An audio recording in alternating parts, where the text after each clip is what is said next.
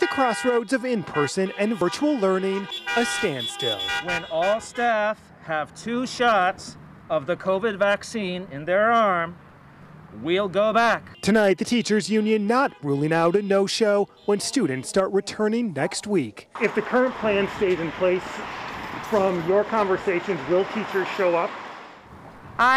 That remains to be seen. The Racine School Board tonight reaffirming its decision to begin a phased-in approach March 1st, giving all students the ability to return by mid-March. I really feel like we are so much better prepared than schools were in August that have been open all year long and haven't had to close. Racine is just one of a handful of districts across the state, including Milwaukee, that hasn't returned to at least some in-person learning.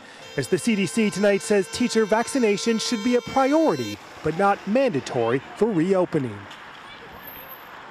That was Matt